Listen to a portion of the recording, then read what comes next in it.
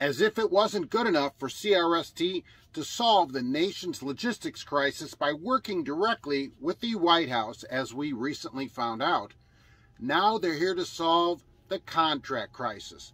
Don't you think a contract keeps you tied down?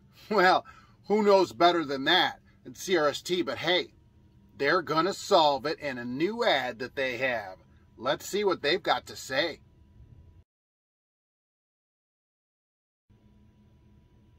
Hello and welcome to Trucking Answers. I'm Mark, your financial contract host. And CRST says contracts keep people like they feel like they're tied down to a job and can't really freely do their job. Oh, who knew about that? Well, CRST has a solution. They're not going to give out contracts anymore. They're giving you a driver financial agreement. That's right, they renamed it. Oh yeah. They simply renamed it something different.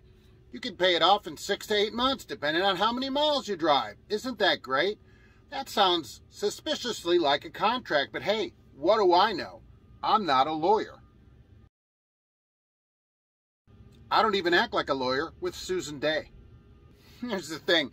Call it what you want, right? You're still stuck there for the length of the contract, and we know that CRST very aggressively enforces that contract with other companies because they take them to court over it. I love this. We learned about this from 1984. Newspeak, good is bad. Garbage is delicious. Work is fun. All these kind of things. Now contracts are simply driver financial agreements. Contracts are so old, they just keep you all tied up like you can't even do your job. I don't have a contract, I just have an agreement. Boy, that sounds way better. I applaud CRST for coming up with new words for the same old thing. That sounds just like how that company works. Again, as I always say in my opinion, no one should ever work for, drive for, or have anything to do with CRST. It may be a gold rush. You should rush yourself right out of there. Don't sign a contract with them or a driver financial agreement without talking to a licensed attorney.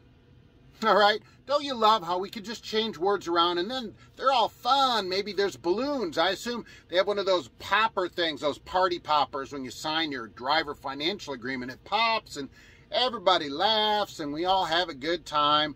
And then you go back to your bunk room where they've already turned the lights out. Thanks for watching, and we'll be back soon with another Trucking Answers.